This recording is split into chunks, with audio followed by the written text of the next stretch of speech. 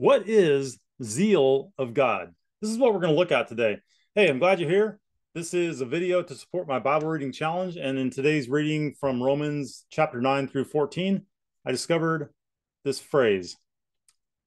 It's in Romans 10, verse 2, but we're going to look at verse 1 first. So let's look at what Paul says about zeal in Romans chapter 10. Won't take too long. Romans 10:1. Brethren, my heart's desire and prayer to God for Israel is that they might be saved. Well, you know what? I think that for all of us, certainly for the people that we have influence over or that we care about or that kind of thing, we should be praying that people get saved. That's, I know I talk about Paul a lot and I talk about doctrine a lot and I talk about, things. But look, at the end of the day, my primary audience is Christians. Okay, this quick Bible study is not, the primary effort is not to reach the lost. Okay, and I know some of you are going, no, I can't believe he said that. Hey, look, I am always looking for people that don't know the Lord and talking to them. Okay, so don't take this the wrong way. But quick Bible study, the effort is to help Christians mature in their faith and their walk with the Lord. Okay, so don't take me the wrong way. I'm all about people getting saved, because without that, well, what's the point of anything? Okay, but once you're saved, well, then what? Do you just hug on to the cross for the rest of your whole life and go, Jesus saved me, and that's it, right? What is that about? There's a reason why. Grab my Bible. There's a reason why God wrote this whole huge book, 1,100 pages in your typical Bible. So, friends, seriously, you got to be honest with yourself. What is this all about if it's just about talking about Jesus and the cross? And a lot of people like to say, oh, every page here is pointing towards Jesus. Okay, you can say that if you want. I think this whole thing is about the Godhead, and it's about how God deals with mankind. But there's a lot more here than just Jesus Christ. And again, I know a lot of you are going to run away. Oh, he's taken away from. I'm not. It's all about Jesus Christ. But you know who mostly says things like that? People that haven't read this. They haven't read the whole thing. You know why they don't read it? Because this book will read you. It'll cut your heart coming and going. It'll kick your religion in the teeth. And people don't like it. Oh, and they get into the genealogies and they're like, oh, it's so boring. I don't understand it. Well, get over yourself and grow up in the Lord. It's a big book. It's going to require effort. It's going to be a lot of things you don't understand at first. Did you ever decide you wanted to get in shape and then you went and worked out once and you're like, I don't know why I'm not getting in shape? That's ridiculous, right? And I guarantee you the first time you read this entire book from front to back, you're going to be like, whew, I don't know what I did. Okay, but then if you do it again, and then you do it again, and you do it again, just like if you were going to exercise, you'd have to do it over. You have to put in the reps. Put in the reps. If you want to get in shape, you got to put in the reps.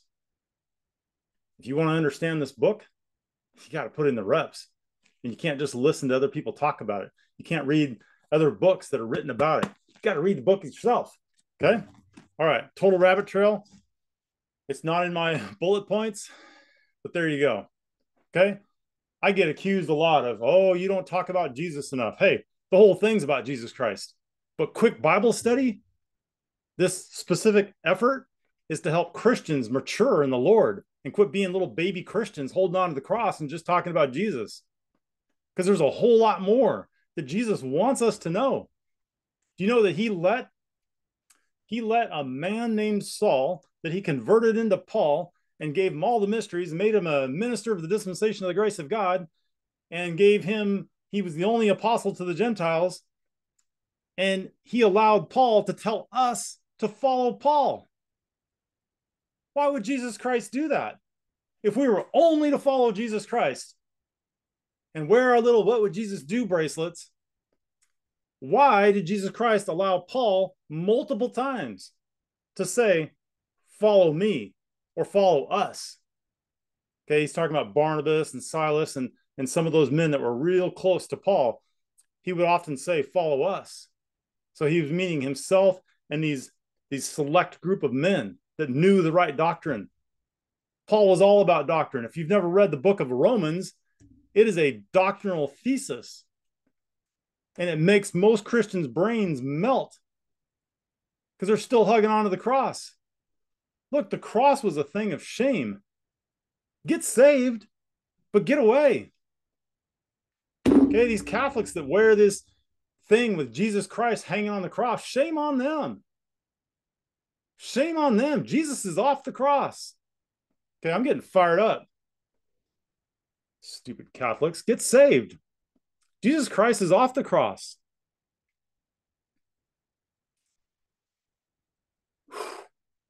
All right.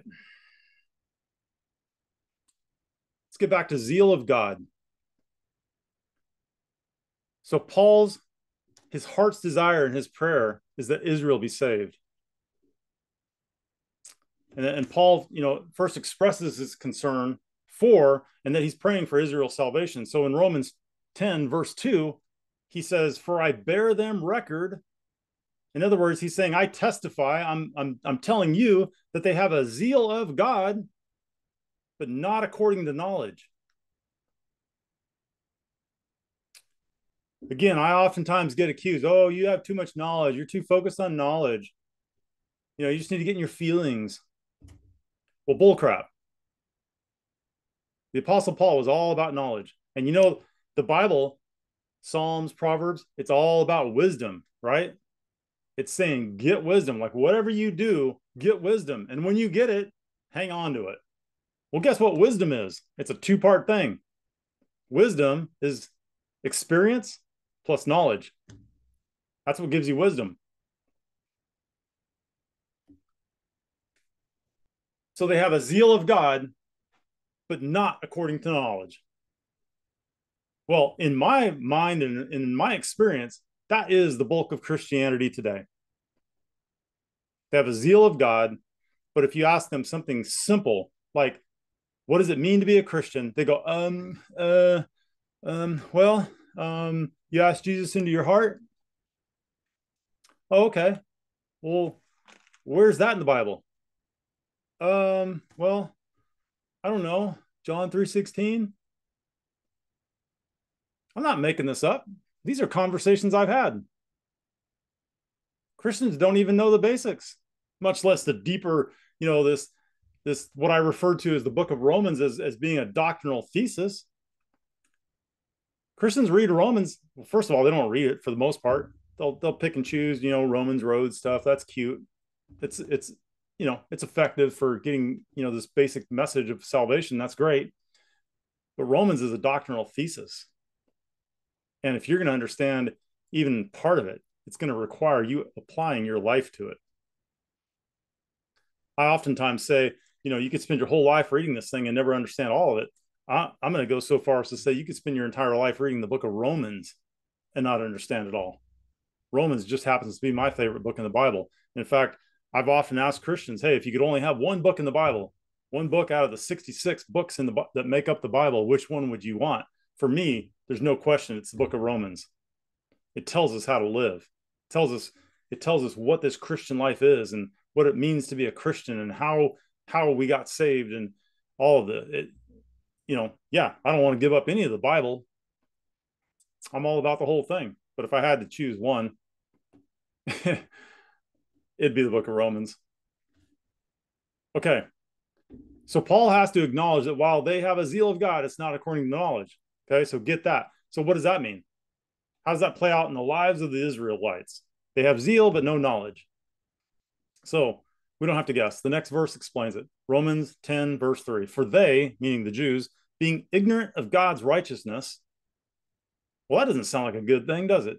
Being ignorant of God's righteousness and going about to establish their own righteousness. Well, that doesn't sound good either. Have not submitted themselves unto the righteousness of God. So Paul tells us that being ignorant of God's righteousness leads people to attempt to establish their own righteousness. And if that's not maybe the penultimate definition of religion, I don't know what is. But the bottom line is it's not possible to establish your own righteousness, at least not in the eyes of God. God doesn't care about your good works. He actually compares them to filthy rags. Okay, Jesus Christ paid it all, or he paid nothing. And you get to choose for your life. You're going to either accept the fact that Jesus paid it all, or you're going to try to say, well, Jesus paid some of it, but I have to go to church every time the doors are open, or I have to not sin. Otherwise, I'll lose my salvation. Then I got to get saved again. And Paul says something critically important to the Jew, and indeed anyone alive right now. Let's read it. Romans 10:4. For Christ is the end of the law of righteousness to everyone that believeth. Well, what does that verse mean? What is the law of righteousness that Paul talks about? So, the law of righteousness that Paul speaks of is literally the law of Moses. It's the 613 laws Israel has been under until what? Until Christ put an end to it. When Jesus was hanging on the cross, one of the things he said is, "It is finished." Okay, so let's not oversimplify Christ's words. That meant a lot of things, but one of the things it meant was he fulfilled the law. The law of righteousness was over with. He was part of the Melchizedek priesthood, and he was the final sacrifice for sins. So this one verse, Romans 10:4, for Christ is the end of the law for righteousness to everyone that believeth. Christ is the end. And it's one of the most succinct expressions of the transition between the dispensation of law, meaning the law of Moses, to the dispensation of the grace of God, for which the Apostle Paul was the minister of. So in other words, there was once the law of Moses, and the Israelites were required to follow it, but Christ is the end of the law.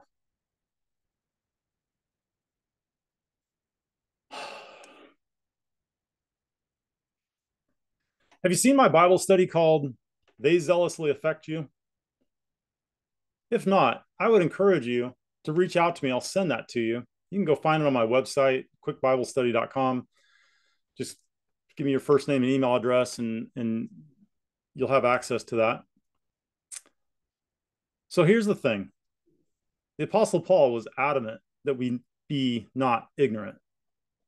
And I'm going to say that zealousness plus ignorance equals religion.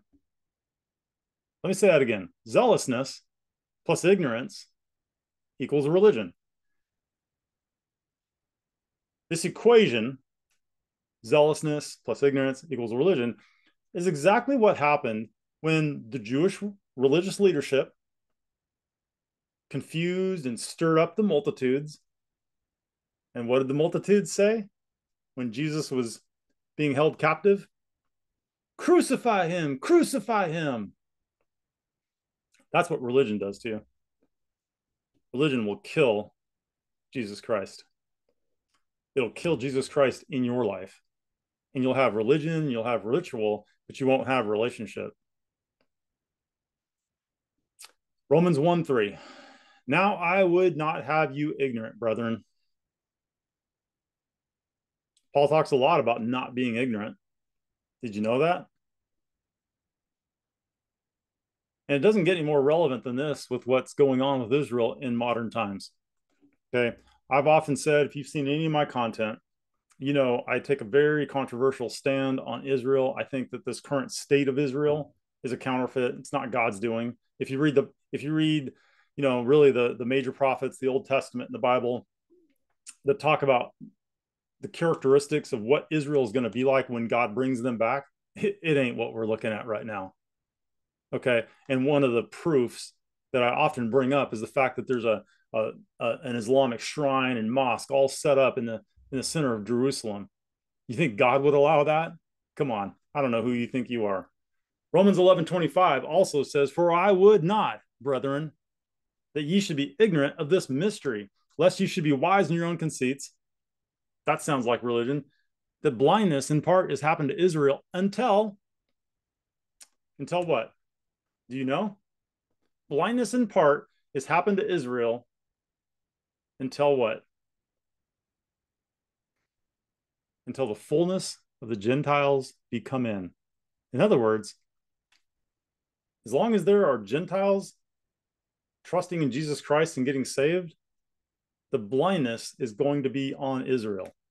Israel is in blindness right now because there's still Gentiles getting saved.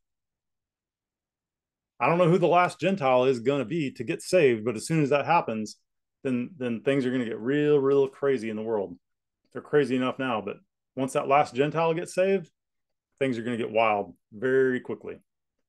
So that's what I got for today. I hope that I have provoked you to thought. If I've made you angry, let's talk about that. If you've gotten a blessing out of this, let's talk about that. If you think this might help somebody that you care about, share the video. All right. Thanks for being here. And I hope that you have a great Bible reading.